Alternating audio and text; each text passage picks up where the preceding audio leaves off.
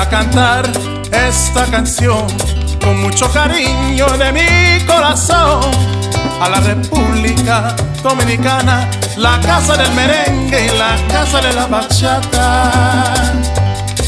Voy a cantar esta canción. Good morning, YouTube. How we doing today? Today is May the 5th, also known as Cinco de Mayo. So in honor of Cinco de Mayo, we're gonna have us a Mexican fiesta today.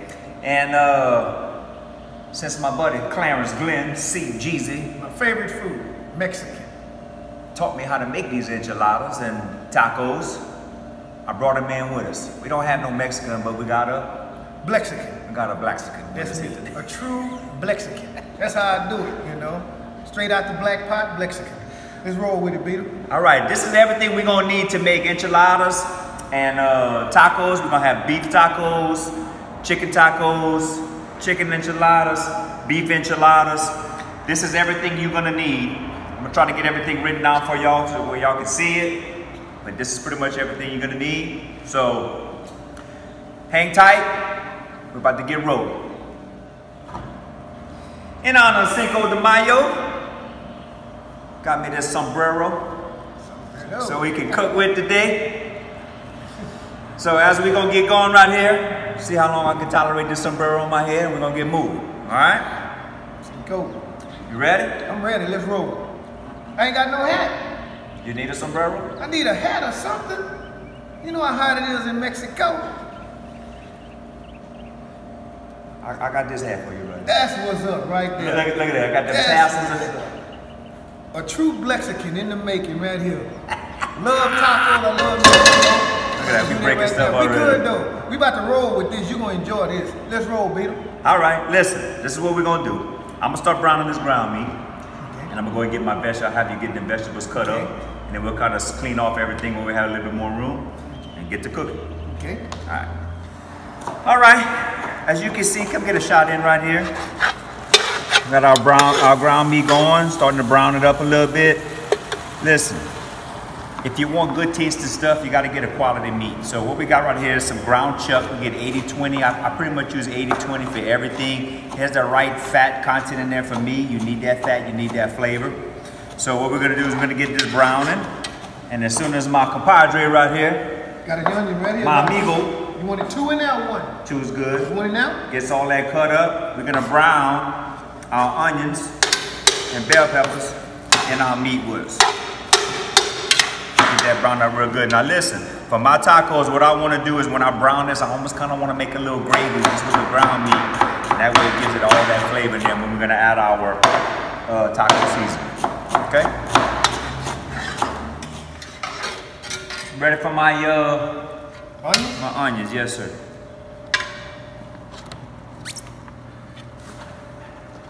Take what you want. Let's take it all, huh?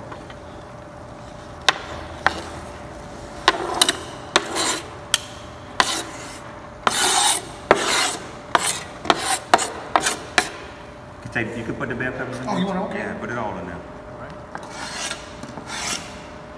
I'm gonna let this cook down together right here.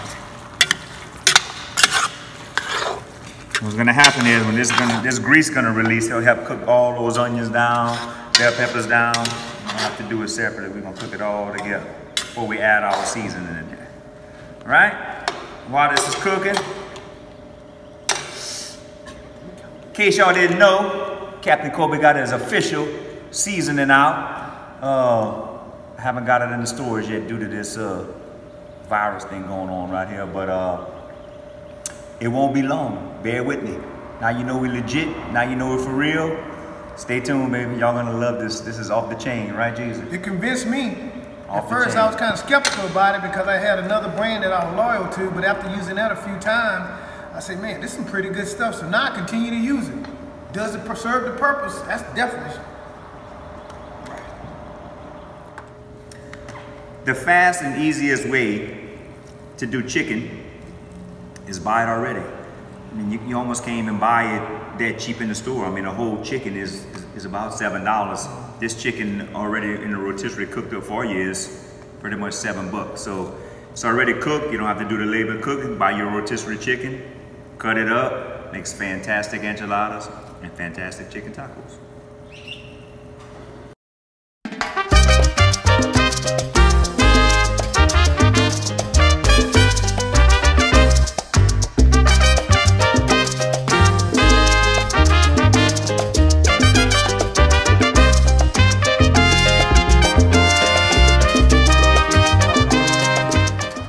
Shift things over here a little bit, and what we want to do is we're going to start preparing for our enchiladas while our meat's still cooking. So what we're going to do is we're going to fry these tortillas right here. Now, I like the flour tortillas. You can do it with the corn. More traditional style is the corn. You know, Tex-Mex, more Mexican style is the corn.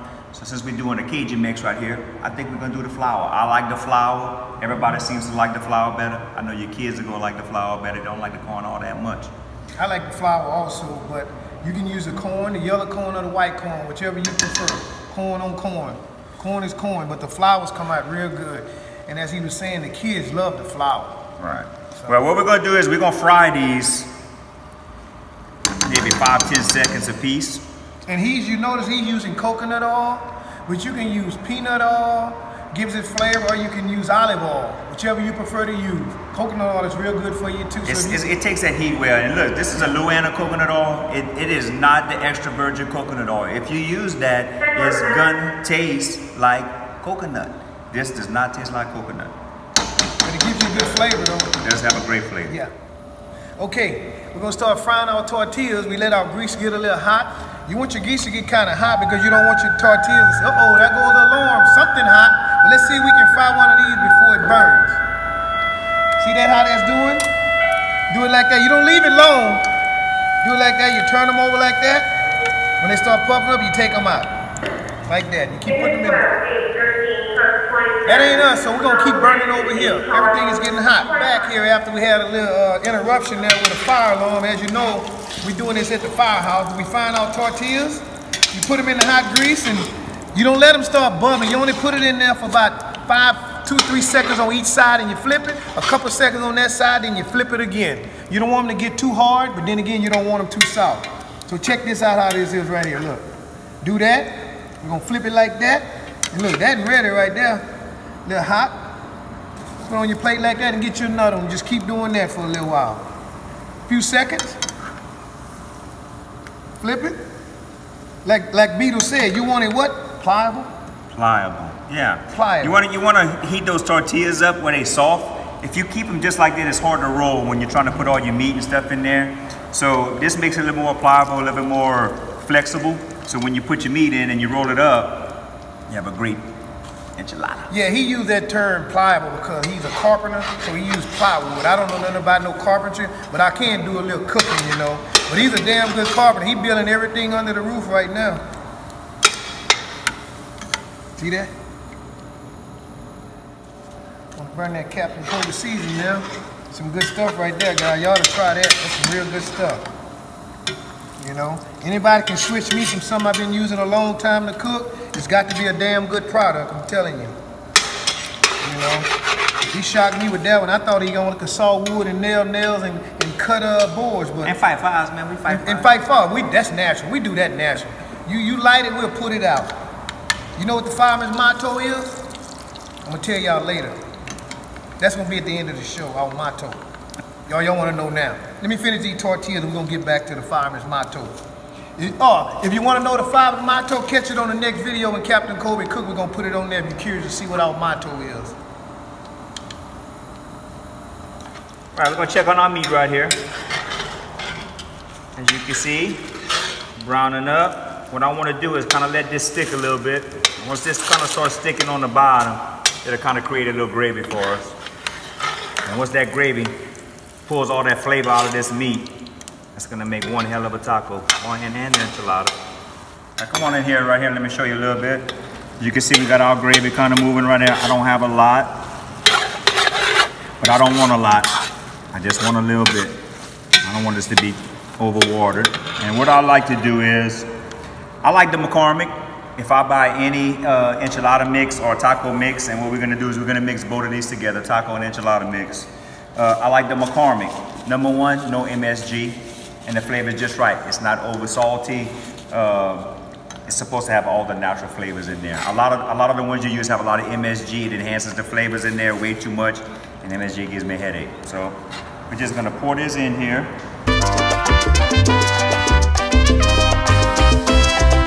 Sometimes I'm sure when he used that, it says 1 pound per meat or 1 pack, but he used more than that because he throws in more flavor. So it depends on how much flavor you want in your. Right. We have 6 pounds of meat right here, but we have 7 packs of seasoning. So that's what we're cooking in. So this is how I kind of started out. Just mix it in my meat, and then we're gonna add some water in here. All right.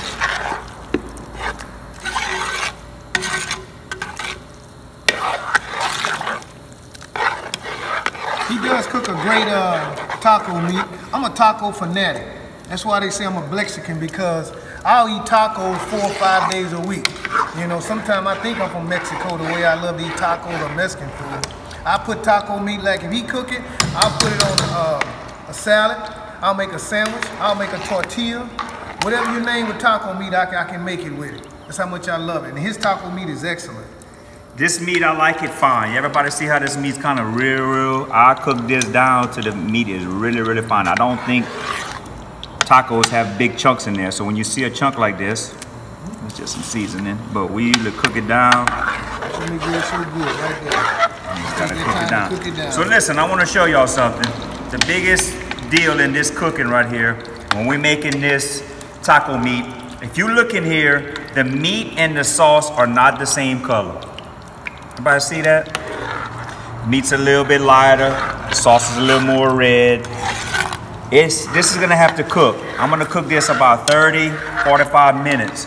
And when it's cooked, I'm gonna show y'all everything's gonna be the same color. That's when you know you have it right. That's when you know the consistency is right, okay? Color looks good now. You gotta cook, baby. Yeah, I know how yours is. You cook yours. Gotta cook. That's the difference between me and you. You take time and take 3 hours to cook a taco meat. I cook it in about 30 minutes. And that's why his is so good. I just mix it in there and just roll with it.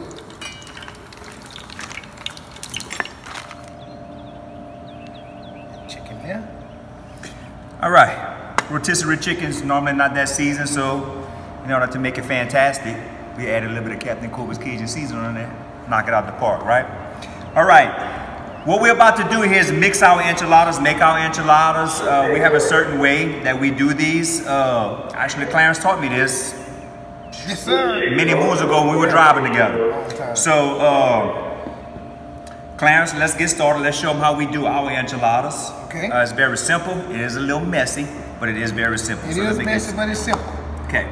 And you can take, here, this is your cheese, your chicken. Here's an onion we sprinkle up. You're gonna sprinkle them on the top. You can put onions inside or on the top, however you want to do it. If you love onions, you can put them in there too, or you can put them on the top, however you want to do it. People do it different ways. Let's do both. I love onions in there and on the top because I'm an onion fanatic. So what I'm gonna do, we're gonna take our first tortilla here. We're gonna dip it in our stuff. I'm gonna turn it here like this. I do both ways. I'm gonna put it like this. I'm gonna take me some chicken. Put a little chicken in there, a little more, you know, so we can roll it. I'm gonna take some cheese. Cheese is very plentiful. You want to use a lot of cheese in there, like that. Gonna get a little onions, just a little bit, like that. I'm gonna take it. Kind of slippery there. I'll take mine like this here. Sometimes I'll fold if you can, but if you can't fold it, you do it like this here. You fold yours on the end? No, I don't either, no. Like but sometimes if it's a big one, you can fold it on the end. Like this here. You roll it and then you slide it in the corner like that. Okay. Now listen, you want to have some Pam. When you cook, sometimes the flour ones, they'll stick. So we used a little bit of our coconut oil what we had left. And we kind of buttered the bottom of our pan right there. And listen, when you're making these enchiladas right here, don't worry about putting your fingers in here, putting your fingers in the cheese and in the onions. Because what we're going to do at the end, we're going to take all this meat, all this cheese, all these onions and put them on top anyway. So they're all going back in this pan. So don't worry about getting everything messy. We're gonna use everything we have right here in this thing, right? You just put them right there together and you keep going like that. You keep rolling, baby. Take you a little time to do it, but once you get through with them, good. By the time it's all said and done today, we're gonna have over 40 enchiladas and over 40 tacos. And we have, I think 13 people coming to eat today. Cinco de Mayo. That ain't Cinco de Mayo, that's Cinco de Tretin, whatever you call it. No, it's Cinco de Mayo today. Yeah, I know, but you said 13 people. If you got 13 people, 13 minus 5 is well, what? we're having the fiesta with 13. Okay. Okay, we got some Mexican coming? Just you. I'm the only Mexican here today. That's okay. Si, senor.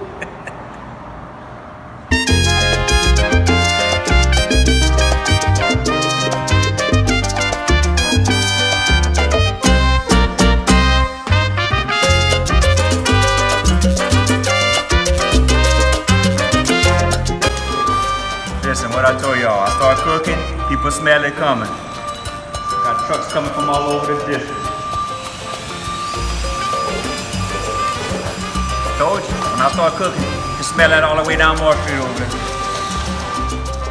All right, what we're gonna do here, now that we have all our enchiladas all made, we took the rest of our stuff right here, we put it in here, and what we wanna do is we're gonna take this sauce, and I wanna kinda feed it right here, and almost in between every enchilada, right? So we get that sauce in there. So Clarence, go ahead and use the rest of what we have right here. Okay, go ahead, you can do it in there.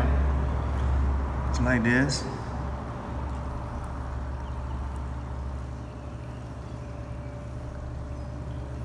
Okay, and what we have left in this can, just gonna fill it up. Keeps that flavor in there, keeps it from drying out too.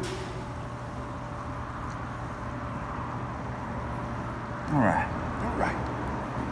Okay, and for the final product right here, douse it with cheese. Drown it. Just drown it with cheese. That's what makes them delicious, the cheese. Look at that. You ain't got to go to Mexico to get this. You can get it straight here, station number 9. That's right. Captain Kobe cooking. Right off the bat, boy. Look at Have a little bit left. We got plenty of cheese, eh? Plenty? Okay, good. Beef too? Look at that. That's pretty, huh? That is pretty. All right, we're gonna prep this to get in the oven in just a minute. All right, remember what I talked about earlier. We've been at this probably about 45 minutes. Look at the meat. Everything's consistent. Everything looks the same color. And look, this meat right here, there's not a lot of grease in it. It's a good mix, right? You want a little grease for the flavor, but you don't want your tacos to be all greasy and everything either. So when we're looking at our meat, it should be consistent all the way through. And that's what we have right here. Okay? So now we're gonna take some of this, get our enchiladas going, our beef enchiladas going, and get ready to eat. All right, me and Clarence went ahead and switched spots right here. So these are a little different, these are a little hot. So he's gonna go ahead and pour that meat on there, all right?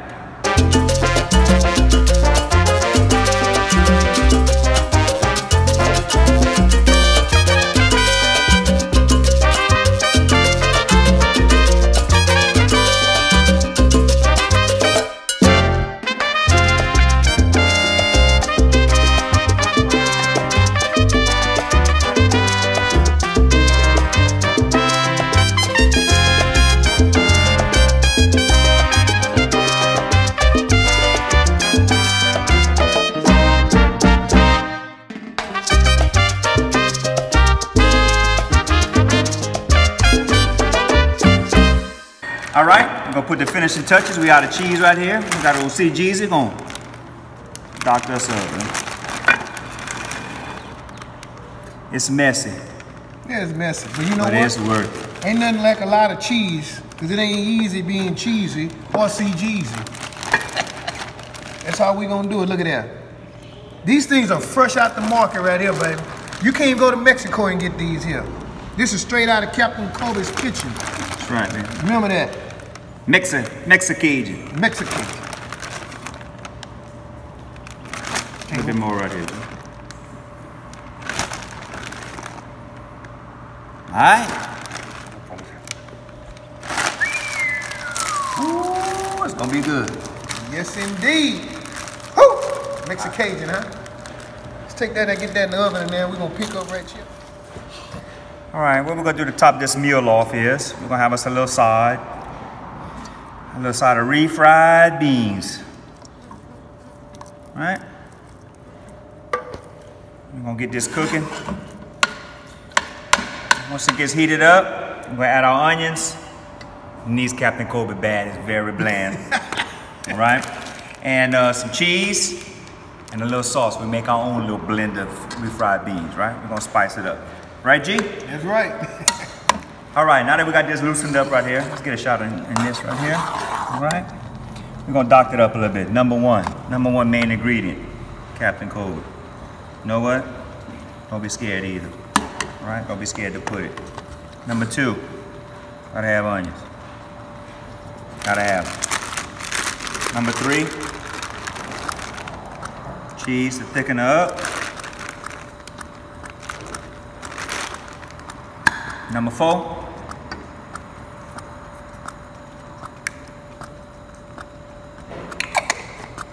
good. Right?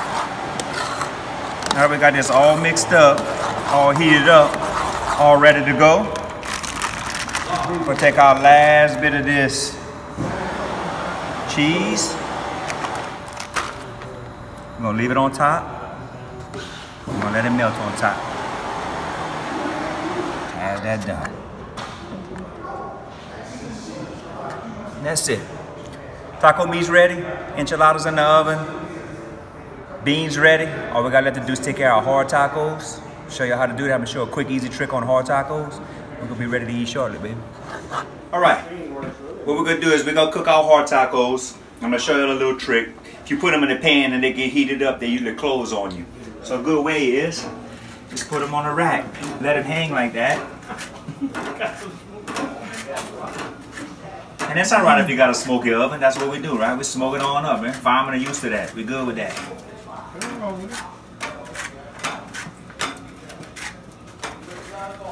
And we just put them on top like this. All right? Let these cook up. We're gonna be eating soon, baby. We're gonna be eating soon. Look at these enchiladas. Don't that look awesome?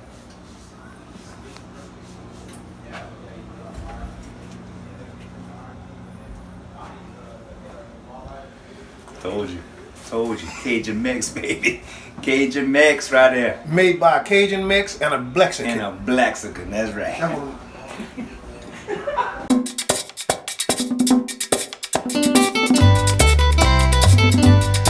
Voy a cantar esta canción con mucho cariño de mi corazón a la República Dominicana, la casa del merengue y la casa de la bachata.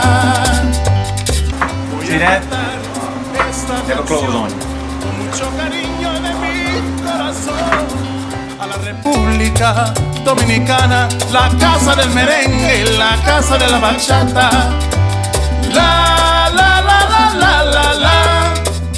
La casa del merengue, la